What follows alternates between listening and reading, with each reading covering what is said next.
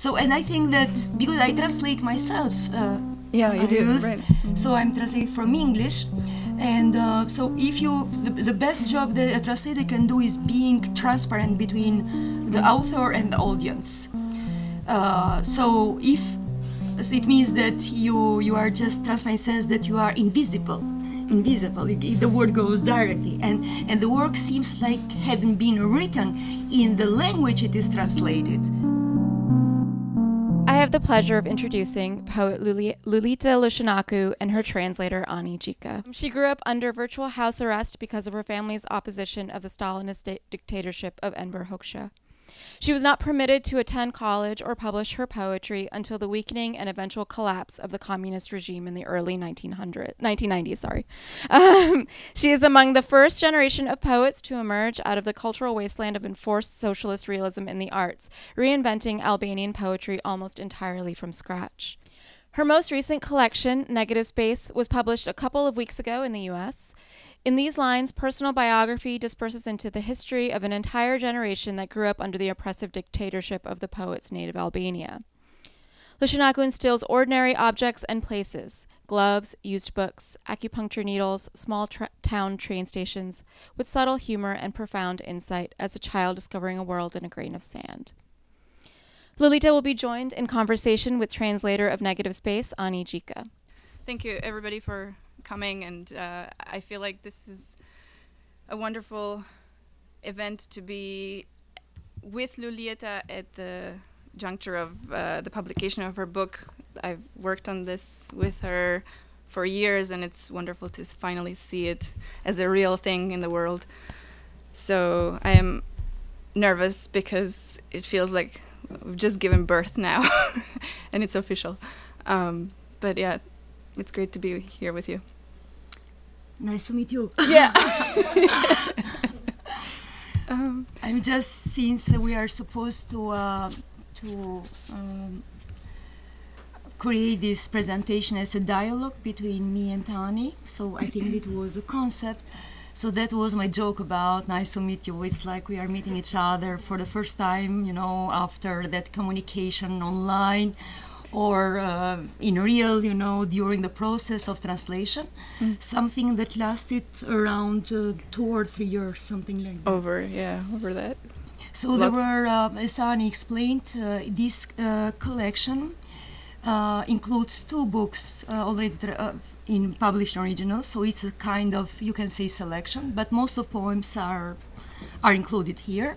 So there are 2 books, not 1 book, you know, considering the original version. And I met Ani for the first time during the presentation of my second book in United States, which was Child of Nature.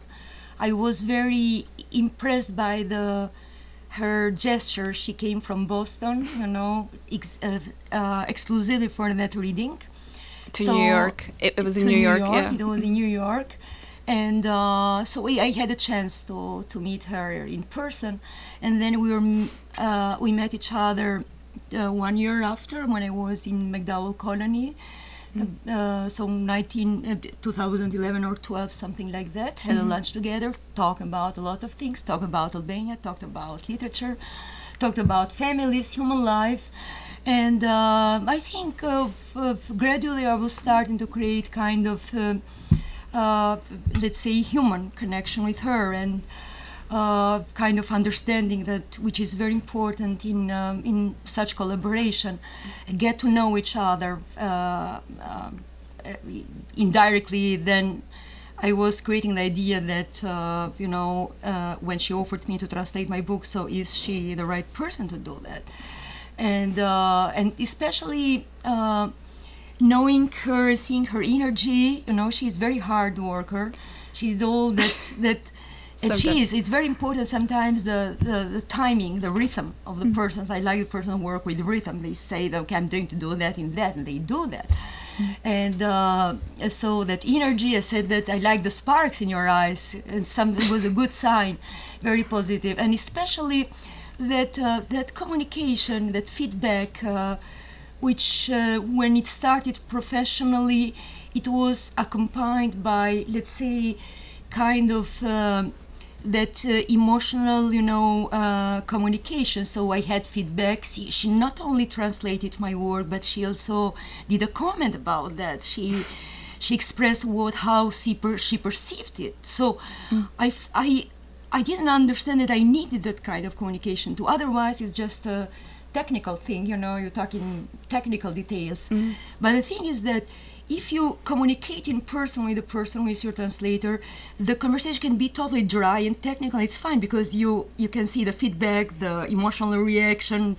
But when you communicate by email, it's something else. So you necessarily need, that kind of, I would say, flash of it's like kind of atmosphere. You try to cover all this process of dialogue, communication, and feedback.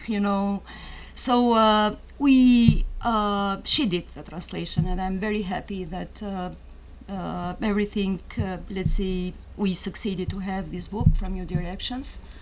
I was supporting my way when she needed me, of course, time to time, when she needed to confirm that she was right in her, let's say, perception or words, or clarifying something here and there. And she also gave me, the first draft and the second improved one, just to make sure that everything is, in my opinion, because I can't judge the translation. I'm a foreigner. I'm not doing. I can do translation myself. I have a sense, let's say, of English, and I understand. And and who can judge it? I mean, we always say when we get a book in translation, we say, oh, it's perfect translation, but we don't know how the original is. So the test is very simple.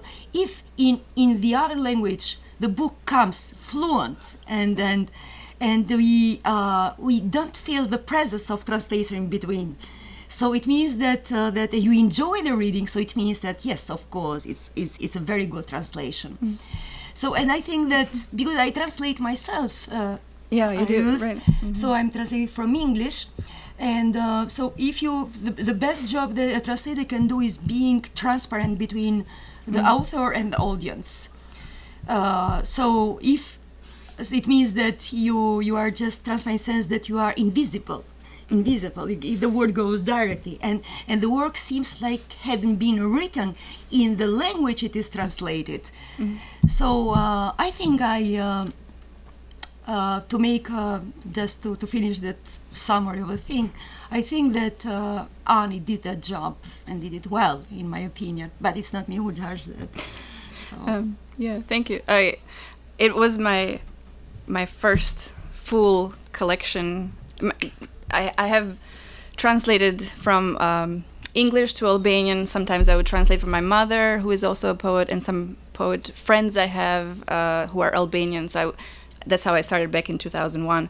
But I never had official, I had never really translated poetry and then published it. So not until I started working on Luljeta's work. So at first I was pretty insecure, but not even insecure. Just I would wonder whether I would be able to translate well enough, because English is not my mother tongue either. So I've lived in this country 22 years now, but I was an adult when I came here, so it was a challenge. But I love her work so much that when I encountered it, I just felt that I needed to share this work with other people, and I was like, okay, I'm gonna try. At least I started by translating a few of her poems and then showing them to her. And then, she was writing one book and then she was writing the other one. And a lot of time passed, and we decided to work together and actually complete the translation. So I'm still shocked that we are today at this stage where there's 2 books in here. I was going to say something that I forgot. Yeah, just maybe. So sorry, there was something else, but let's go on with dialogue, and then maybe read a poem, or maybe read something. Yeah. Do you want to read? You can read something because there was. Okay. All right. So I'm going to read the English translation, Something Bigger Than Us. Something bigger than us. The Eskimos have numerous different words for snow. The freshly fallen, the stepped on, the aged, the piled up in heaps, the rotten one left over from the previous winter. As if nearsighted, they're able to distinguish different shades of white. The nothingness, the emptiness, the present of an eternity, and the eternity of the present. Where I come from, we have 4 different words for evening. Funny, but the one that fits best is borrowed from a foreign language, brought over by invaders, not by spice merchants, and it rhymes with lilacs. Where I come from, there's only one word for grief and for water, and both take the form of the containers that hold them, each to their own fate, each to their own grief. The Greeks have 4 different words for love, like the 4 stakes of a tent that assure you a spot in this world, if not today, maybe tomorrow. According to anthropologists, until a century ago, my people had no word for love, only a clever, naive doubt. It's something bigger than us, right? A doubt performed with the rhetorical gesture of a king who asks questions and expects answers to arrive only in his dreams. So now, then everything is over. I mean, the process. Which was the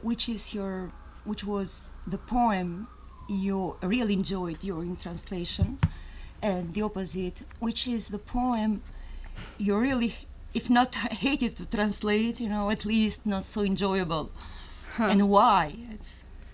I think the first part is easy because there are so many that I really enjoyed translating.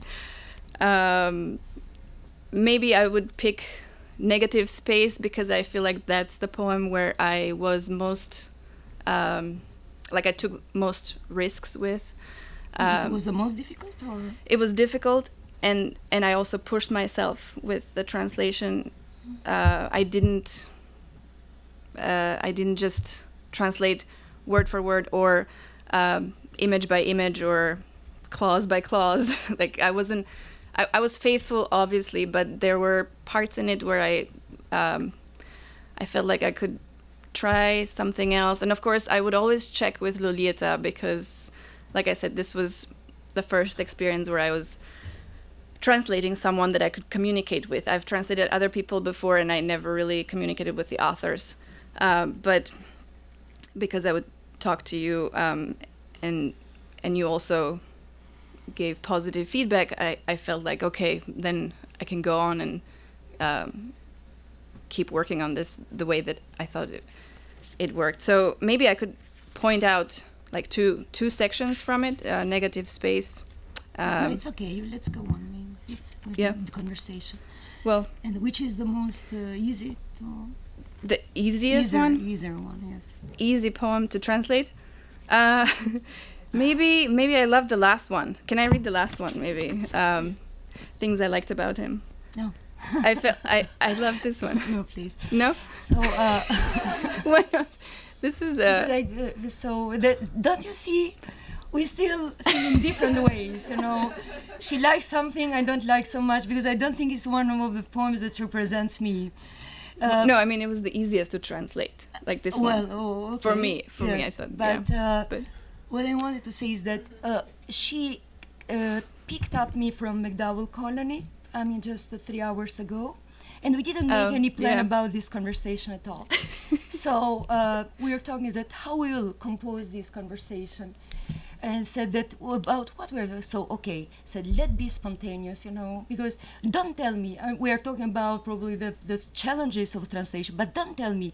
I said that we are going to talk about which was the most challenging point for you and why, most easy one and far easier one, and why.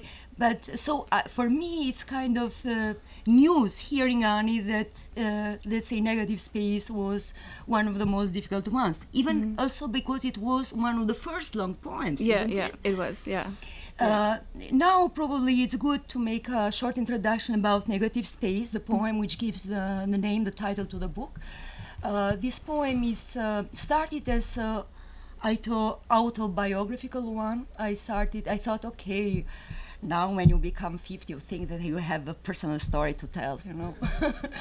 So I think that I all the time was kind of, let's say, provoked to write such a thing, but you never are sure, do you have a story to tell, you know, to make it's so autobiographical one. So okay, I started with some element of childhood, and especially how it started. It started from a simple detail, banal detail. I remembered from when I was in elementary school, I remembered always the floor of the school was wet during between the classes. It was kind of frustrating situation. And those cleaning ladies who, at the moment we went out of the classrooms, you know, she said, don't touch it, don't walk, you know, it's wet. I said, why? She always does that the at the wrong janitors, moment. yeah. The janitors. So, okay. So it's like, see, she was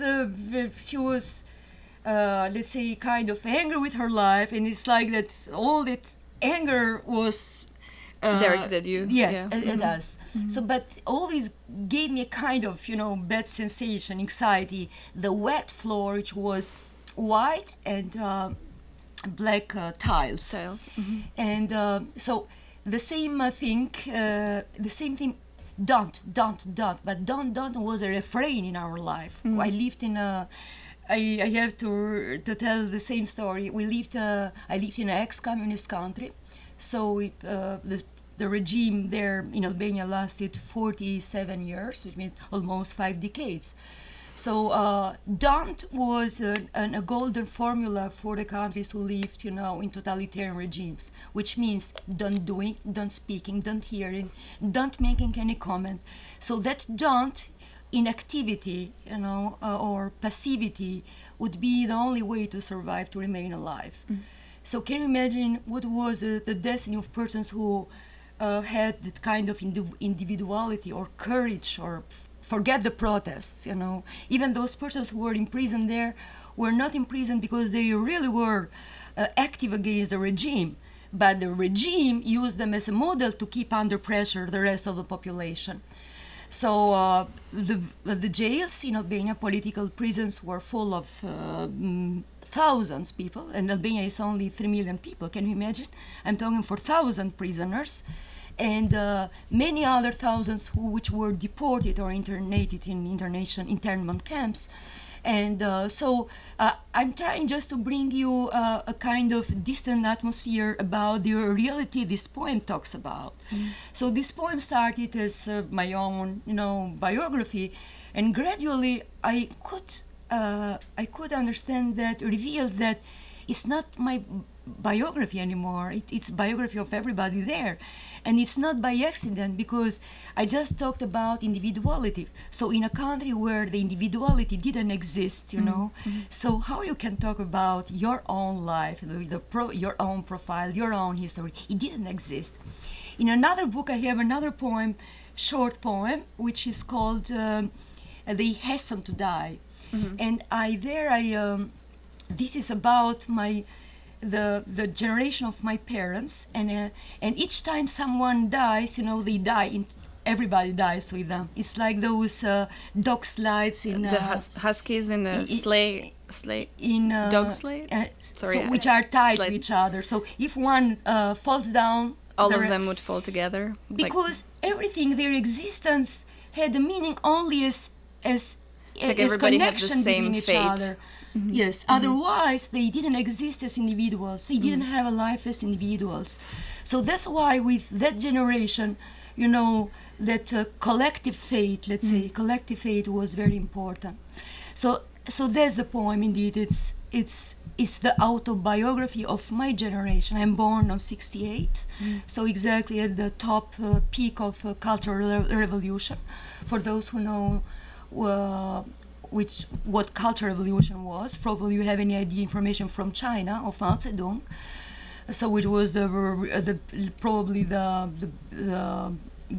biggest regression in Albanian history of communists, and then this is the biography of my generation. What happened, but from different point of views, and different aspects of that reality. I wanted to ask you, as a translator, if you can talk a little bit about where you felt that maybe what I translated was something that you felt satisfied, like it was like something that I found in the translation, and where you felt like, oh, we lost something here. Did you ever feel like that? I found something added and something lost, Something edit, add. Oh, added. Yes. Gained. Yes. Yeah. Gained. Sorry, Right. Right. Okay. Gained is the right word. Yes. For example, English itself is more poetical than my language is, because these are the grammar forms which in Albanian are longer, like in Italian, and more boring and less poetical. Lots of clauses. Yeah. and words, prepositions. It's just kind of those compositions. So English itself, without the contribution of Ani, it's more poetical than my language, and lines look shorter, which means, and the tempo, the pace and everything, it's more.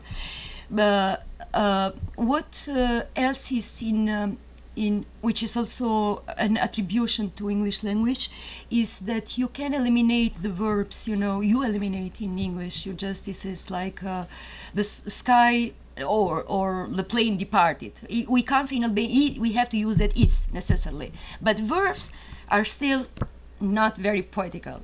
So let's say this is attribution to English grammar, and words are shorter the words are better it is. But what Ani did is, for example, sometimes she did something which I can say that improved the original. She brought some, for example, Koliva is a kind of, she did it, it's not in the original. It's kind of meal that the Catholics do. So during a funeral, in the Catholic Church, they offer, I think it's boiled wheat, and in Greek it's, right? It's koliva, yeah. So actually, in the original, there's doesn't exist. In the original, the passage says whispered names, dates, and shivering wheat, like a wheat field.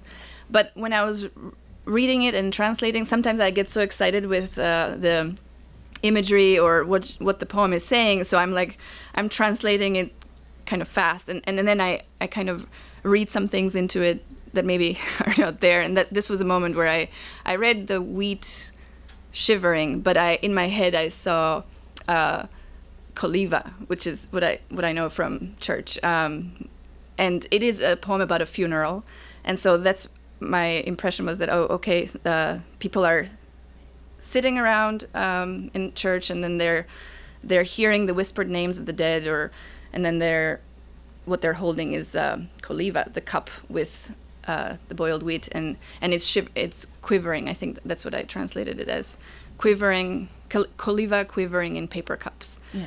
And I didn't finish with your merits. Yeah. So what she did, which is the most impressive thing, is that she adapted the idioms. They look very vivid. She adapted the Albanian idioms sometimes in English idioms, which are stronger sometimes in English. So which is because I also consider that idiomatic part of translation is very, very important.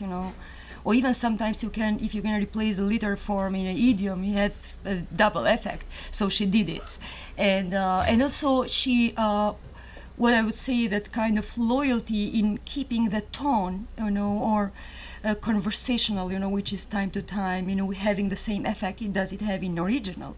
So it looks the same, natural and spontaneous, like the original version. But the poem because I intervened, because I didn't want to miss this part because it's very important. Yeah. Thank you.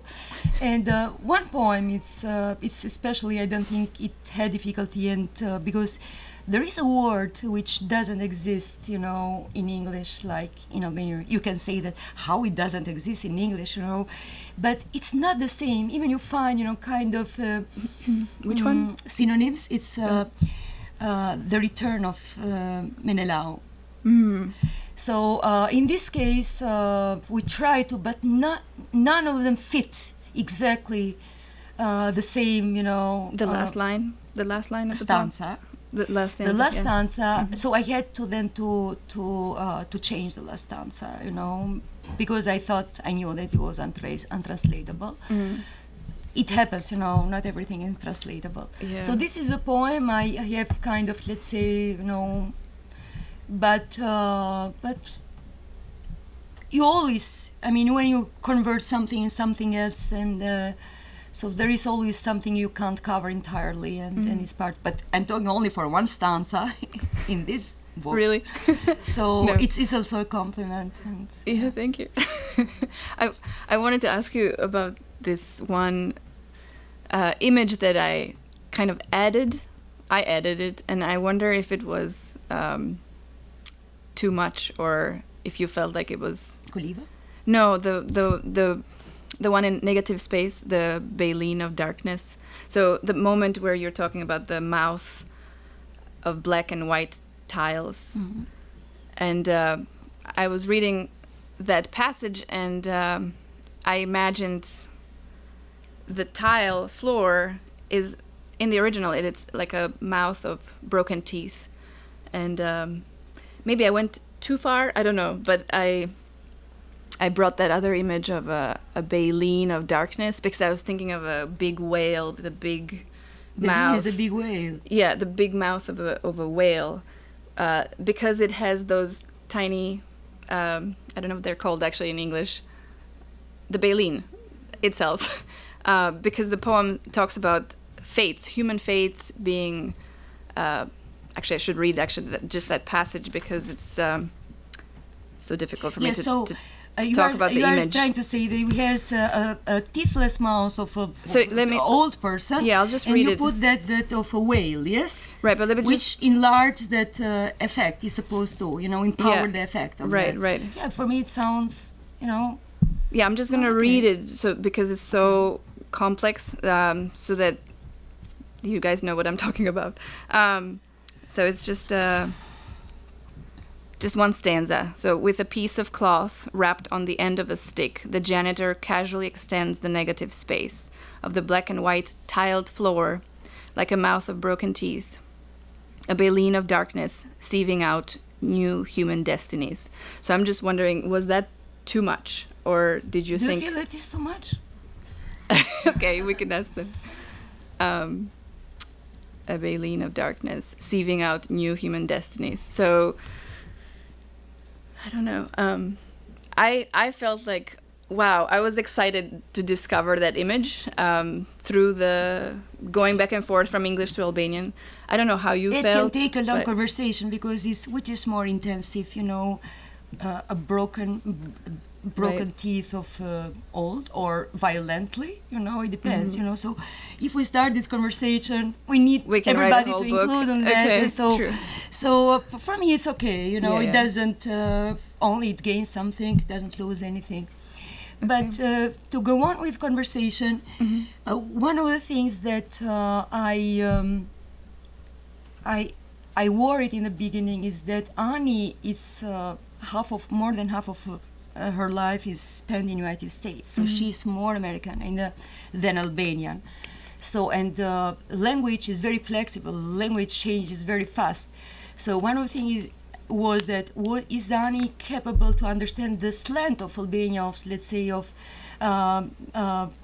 2015, you know, from the slant or language of Albania when of 97 when she left, because a lot of things, all these political and historical processes, which happened in meantime there, and also the opening of gates, let's say the globalization, and how the individual culture transformed the imported elements into their language. So it's an entire process of transformation, and especially I worried if Ani would be, since she was a child very young and was not directly attacked by communist regime, would she understand the slant of communism, in Albania? When I'm talking about the slant of communism, I mean that there is a kind of terminology that you can't understand, like, for example, agitation and propaganda, propaganda. It was that famous, in sense, that horrible law, which with which everybody was punished, politically. So it was 10 years. 10 years itself is a slant, when you say, they cut the 10 years for you, which means, that you are going to be, sentenced politically. Or the red corner. You heard the term red corner from a movie which is from Richard Gere. He played in China. Red corner was a corner of propaganda in communism, and all these, these denigration processes and other things. So, but even the book doesn't have those, because I was careful thinking that it can be translated not to be very specific in these common terminology, political slant or typical Albanian communist slant. Still, I didn't know that how Ani will feel, and especially about the objects. Do you want me to go, or you want? No, which ones? No, which objects? Do you or, for example, I use some words there which can be archaic. For example, nalanet, Oh yeah, okay. So I think I translated that as galoshes, or right? brisku, the razor. Yeah, that old-fashioned razor I forget the English. Used once, Old-fashioned razors, cutthroat razor, I think. Oh, yeah.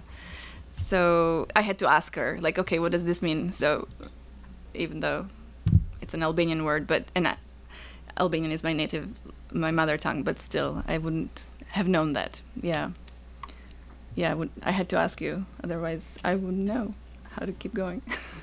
No, but okay. You can say that we live in the epoch of Google, and you can check and find something even. No, with, really. You were good at that. Like you would. Yeah, you'd come back and tell me. Yeah, try something in English. But what I was talking about is that was it difficult for you, because Anne is very precise in that she never translates something that she's not 100% sure she understands it, so which is I consider very positive in for a translator. So what I was talking about is that this part of this book, and what I'm going with during this period, is about the history of objects in poetical form, which you say that this is not a new thing. It's not a new thing at all. A lot of works, thousands of things are done about the objects. The thing is that what I want to bring is that bringing that communist typology through the objects, which is the difference. The difference is that,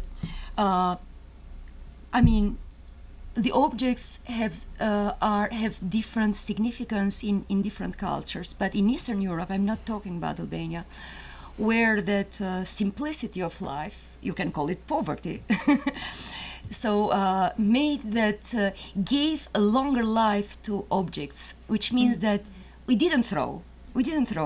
So we because it was very expensive having those a few objects, which be furnitures, everyday objects, personal objects, and very rare personal objects, as I just mentioned that.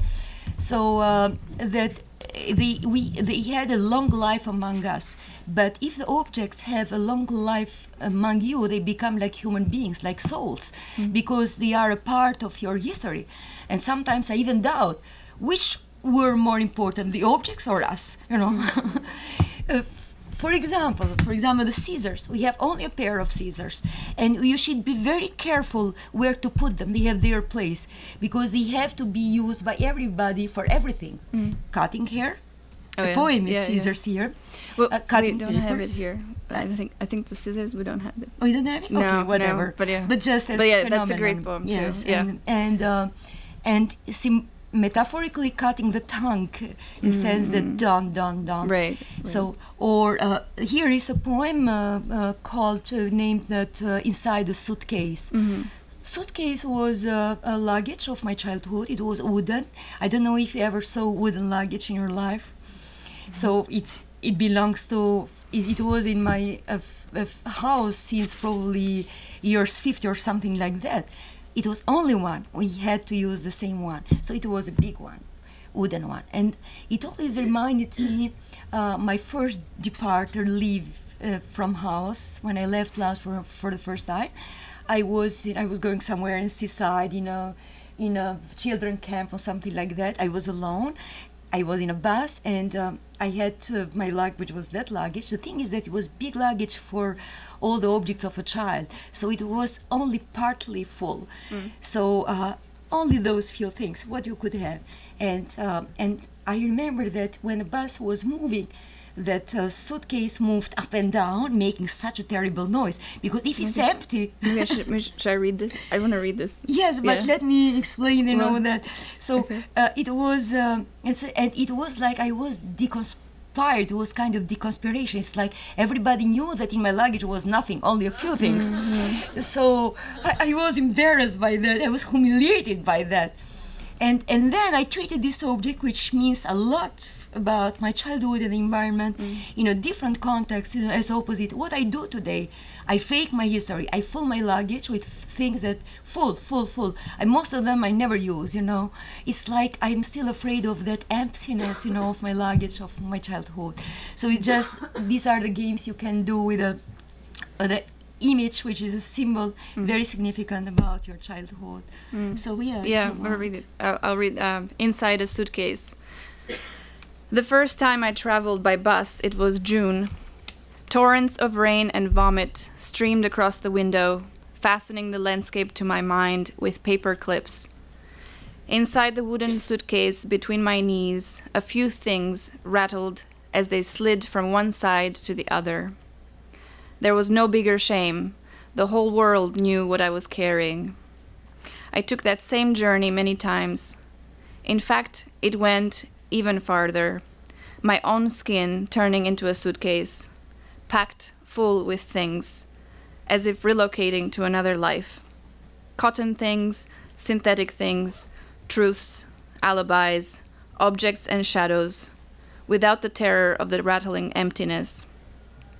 If I try to remove certain things to get below the weight limit, my skin thins, droops, withers, as if due to an extreme diet.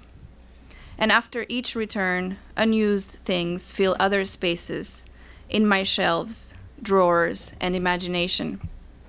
Only a few of them remain under my skin all year long. But where can the knees of that 9-year-old be found? Where are the brave sphinxes who protected that suitcase, that small little empire of wood? But the paradox is that Athena was talking about that poverty, simplicity, minimalism. The paradox is that the people of Eastern Europe spoke 3 languages. We read a lot. We talked about everything. I mean, we are so poor. We even didn't know if we'll be alive tomorrow. But we talk about culture, politics. We knew much more about about American politics that you knew that you were living here. So we were starving. We were so hungry, to know. Knowledge was very important. Probably as a way of compensation what was not offered to us, of that isolation and non-opportunities and the limited, conditions, movement, and so that's or we talked about philosophy. Can you imagine, how these people? We talked about those things. Now, no, we don't know that anymore. So it was a kind of respectful living style in somehow, you know, in some ways. Okay, I'll ask another question. How does your, because you speak English, so how does your poetry sound to you when you hear it in English now? Is probably the best thing is that when you enjoy that like being of somebody else, you know. It looks like it's another voice, another something. So it's kind of news for my ear, you know, and I enjoy that. And different languages have different temperaments. When I hear my poem, for example, in German language, you know, it's like it's psychologically, you know, it has something else. We have here a translator, you know, a German translator, a German American, and it's like in German they are more. It's like in English they leave an open gate, you know. In German it's like everything is defined, you know. It's that inner sound of German, and which is very respectful, you know, in itself, you know. And it's like everything is set, you know, and you can't change anything anymore. But I mean, I'm talking about, you know, perceiving from outside the effect of sound, how the my poems look in other language, like not being mine at all. Yeah, because I love Luljeta's way of arguing. Like her poems are built around arguments, and so I tried to preserve that in the English translation. So there are some lines or particular poems like Cities or Gloves, where some of the lines are longer than others, and I would think, okay, maybe I should just cut this line here, but because I hear her voice in Albanian and I understand what she's doing with those line breaks, I followed that in the English version, because I feel like if I do that, then in English you can actually hear her voice rather than creating new line breaks like some people would. You think it doesn't lose anything? No? I mean, I hope not. Yeah, we'll have to hear maybe from people in the future, but from my instinct, I felt like I should preserve the line breaks most of the time. Like there were a few times where I had to maybe break because it looked funny on the page, but typically I would preserve it. But because in original it's intentional, it's not an right. accident. Yeah. So right. If I want to give a narrative flow to the poem, right. it means that it's a choice. So. Right. So it's intentional, it's not by accident. So I want that flow to give you that let's say, we hear in different ways a story and a poem. It's absolutely, it gives you that kind of comfort, you know, and everything takes the time, and the rhythm is racing gradually. So that's I do in my language, and that's why some poems have very long lines, you know, very, very long, and some are very short, when I want to leave some space in between to think between lines. But when it's narrative, and you know, it's important to read in one breath, you know, so that's I do. And Ani, I'm very, very grateful to her, because she understood, you know, why, and respected that, you know. I respect why I did that, and still kept it, you know, save the first form. Thank you. Is it maybe time for questions, or yeah? Okay. I don't know if anybody has any questions for either Luljeta or me. You can. And I guess I would also just see, did you have any feeling when you translated into French? What was you described nicely how it was in German and how it is in English is poetic. How is it in French? But this is a beautiful question. The thing is that a book just came out, this one in French, and I didn't hear it yet. I only saw, and I don't speak any word in French, you know. So, but when I was in presentation in these countries, I heard in German a lot of times. I heard in Polish. I heard in English more than, but I didn't hear that in French yet. Oh. So I was in France, but not yet for my book. So I need to hear from a French, you know, to recite that. Yes. Somehow you brought out the idea for me of language as music, in the spoken form, because you're talking about the audible sense, the oral and audible. Can you comment on that for English and Albanian or any other language? What did you think about that when you were? How did you think about that when you were translating? So her poetry is narrative, and I also write the same way. There's not much rhyming, but there is a rhythm to her narrative style. So I can hear her telling the story, and I try to follow the cadences that way in the English version as well. So. Yeah, I'm thinking of the word cadence. Cadence Yeah. for music. Right. So I don't know if that answers the question, but I felt that it was easier to translate this kind of poetry because I write similarly, and so it's like you're telling someone a story, and Rimat janë të lehta edhe nuk ka rocket, nuk është strict në formë. That was the template, the narrative. yeah. And the rhyme would be mostly internal rhymes. Obviously, you think about word choice a lot. So if a word sounds really hard at the end of the line and it doesn't have that effect in the original, then I would think over the choice to make it reflect the original. Very interesting, because this is a choice too. This is intentional, because I do that very invisible rhyme or inner rhyme, because I don't want the attention to go to the musicality. So this is a tool, an instrument. I want it to concentrate on the image and metaphor and the meaning.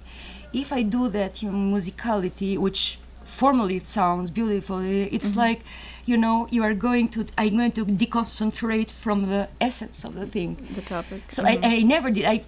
First time I did, I wrote the same way from the beginning. It came as an instinct, I decided right away, this is the way I want to write. But then in years you try to understand that why you never try, which is kind of scrupulous thing to do, and syllables, measuring and giving a strict structure, formal structure.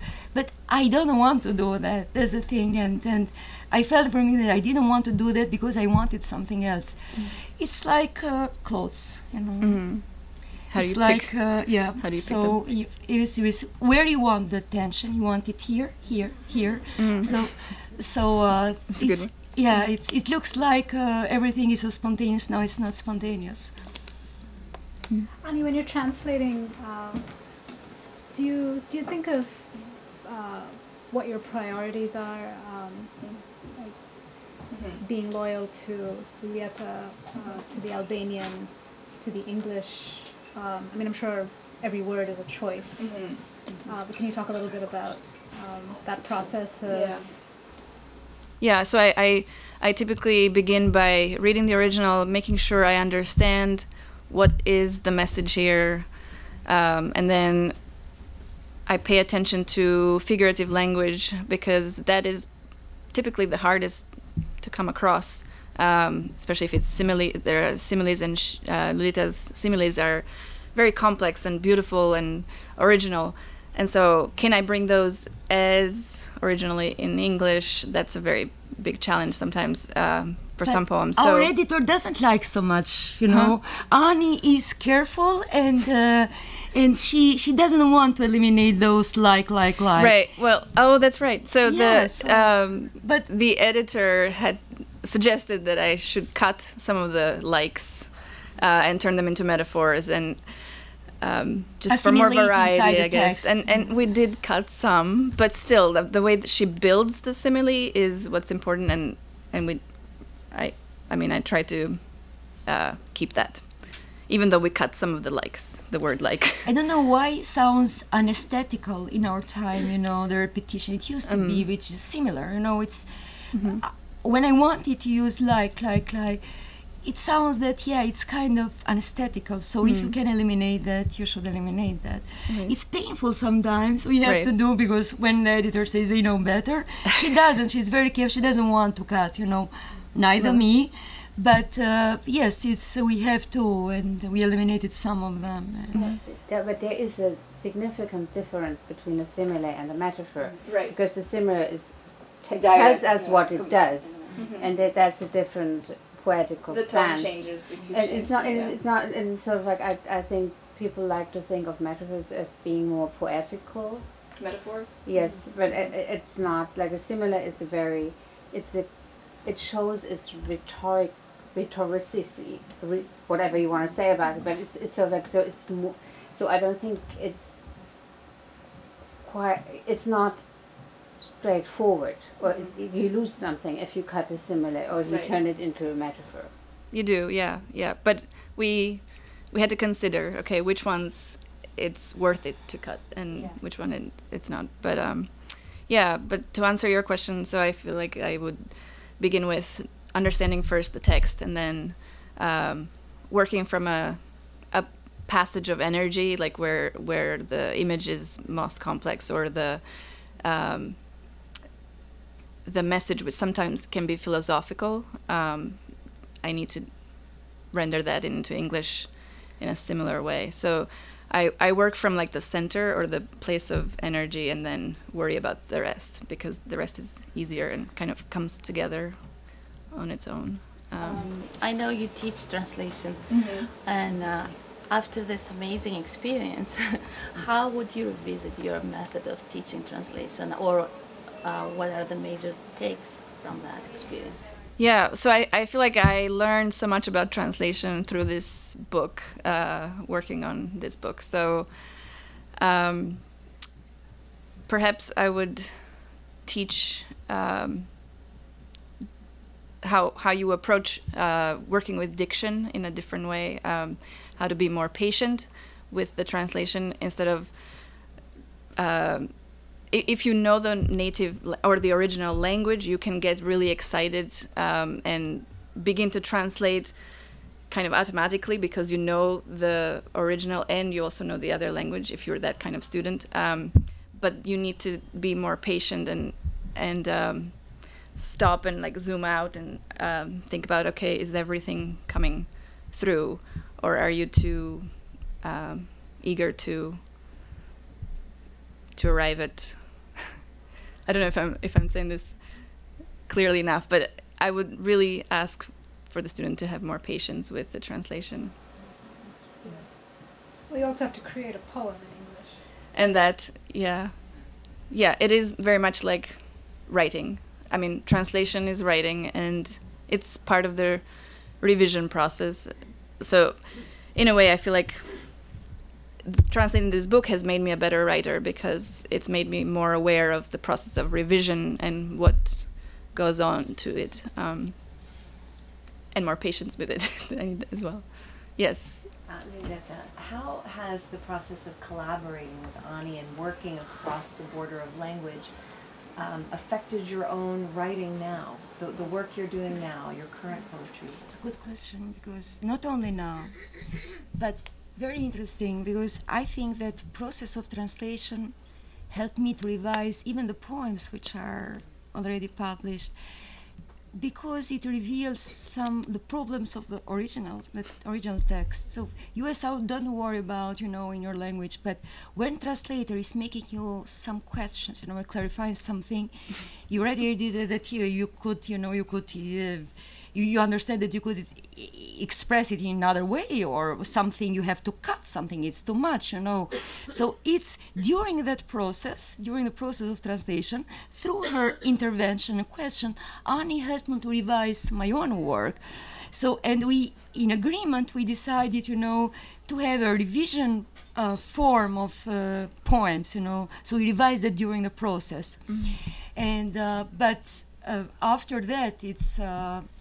I'm not aware, that because I also am reading all the time in English, and probably what I read from the others have much more impact, on me than my own work. I'm not going to read I hate my own work then. So yeah, it's kind of influence, but not that. But probably being all this improvement of grammar and trying, to eliminate some something which revealed, were revealed during this process in my structure or other things that I'll understand that during, when I have done many more poems by after that. And the gentleman there, it's... Do you find yourself thinking in different ways and writing using different imagery because the political system that oppressed you for so long has left? Or has it, unfortunately perhaps, you think it's like tainted your consciousness going forward? Or how do you approach life now with a different... Yes, it's a very good question. The thing is that, now it's already 27 years, almost 3 decades after the regime fell. So in this book you can find more political poems about communism than in my previous books. So indeed of going to get reduced, it's just becoming stronger, that impact of the past, communist pact. The thing is that it's not a choice. The thing is that I and some writers, several from my generation, they still go back to that, and the more time passes, more they refer to the past. And I'm trying to explain that what happens, why this process. Is that nostalgia? Nobody of us is nostalgic about that time because it was nightmare. We probably need a kind of distance of time, to look clearly at the past. So we still refer to that reality because it has something very special, unique, authenticity. That reality being isolated itself as culture, as political system, as social system, was atypical, was special, was original in every element. Some of the elements I just mentioned here. And another thing is that living in extreme conditions under pressure, let's say, provoked the best part and the worst part of the people. So which means that during that period we had heroes and victims, and let's say bad people. So it was simply people were categorized, good, bad, that's it, nothing in between. So which means that for some it was the meaning of life, resistance, to resist against a regime. Like you could see in Czechoslovakia, they still make comments about that guy was a kind of, he was against the regime, he was brave, and the other one was collaborator with, secret service and other things. So which means that that regime was kind of, it categorized the people. It was divided, and also gave some significance to our living in such conditions where nothing, worthy. So kind of meaning, kind of context. But as I said, that now in distance we see to the past, but we see in more analytical way and more quiet and more cold. So I was not the first direct poem I ever wrote in my life is this book. It's about that communist political prisons and tortures, and execution and other things. It's in this book, and it's water and carbon. It's direct, the only one I had. So it's late, because I needed time. When you are very close to something, you are still very passionate about that, and you can't write when you are passionate. So I decided to do that when it was the right moment, and I had to ask myself why I'm writing that and how. This is very important, how to write that. Am I going to tell a story that everybody knows? So you have to find the approach, how, which is the idea, what you want to tell. And I told that story, of course, it's inside that political, let's say, criteria, finally poetical, space, so as a poem, but I write it from perspective of human dignity, as kind of contradiction of materialism, which was the base of Marxism-Leninism, considering the human being as material creator, it's like a table, just a piece of meat, and idealism, what is human being, it's a soul, it's a character, what is that? So at the moment I created the needful, distance from the past and see everything in clear sight and make the analysis and found the approach so that I wrote that. So even the distance, instead of, let's say, trying to make us forgetting that, just trying to look with a rational eye, to the past. I think that must be for pragmatical reasons, of course, that to say that we are going to, most of writers do that, because we are selling an exotic case, an exotic story. The Western countries don't know what happened in communist countries, it looks like, it's business. This is a big market, a lot of books, 1,000 books are published during the years, It can be also sensational, news, that kind of novel talking about what happens in Russian gulags, or in camps here, or in Kosovo, on those ethnic, wars, and which represent something new, are news, for the readers of, West. But mostly it's because is that you really want to tell a story because it's not a decision, but it comes, surfaces. I started to write a story about how I fill my life with fake things, just manipulate my life as that luggage, full of the clothes, the things I never use. It's like I am afraid to face that reality, that life is very simple, 2 or 3 things. Why you create the illusion, that this and this and this and this. And suddenly I found myself comparing that with the luggage of childhood. So it just accidentally surfaced, So it creating that opposition. What is that? I had only that, and I was proud of that luggage with nothing inside, and now I'm afraid. I'm much more cowardly than a child, who had that suitcase, between legs. Did I explain? Sorry, clearly. Fëmijët e moralit ishin evropianët parët që u mësuan digjenve turpin, duke filluar nga mbulimi pjesëve intime. Popujt të tjerë kanë qenë më me fat. Morali u ka ardhur i gatshëm nga lart. I shkruar në pllaka guri. Ati ku unë jam rritur, morali kishte formë, trup, emër, një Kain, një Maria Magdalene pa penduar, një Ruth, Dalila, Rachel. Morali tregoi lehtësisht me gisht me bojt një 7 vjeçari, shembujt për kryer vesje e virtyti, ati ku ka e lëshon vezën mbi moçal. Kështu pra, psimet e para të moralit i mora pa i përtypur, si shurup për koll. Çdo gjë tjetër ishte më abstrakte në një çatitje gullthyer. Dhe sigurisht ata së zhgënjenin as në brezninë e dytë. Pasarësit e tyre ishin një tjetër Kain, një tjetër Ruth, një tjetër Maria Magdalene, që nuk rriteshin. Klishea ishte një kohësisht rreziku dhe mbrojtja për ta, si Debora e thatë për iglot eskimeze. Tani di shumë më tepër për moralin, madje mund të jemi moraliste, me gishtin tregues si pjesë të retorikës, por pa referencë. Ç'u bë me ta? Një derë u hap pa dashje.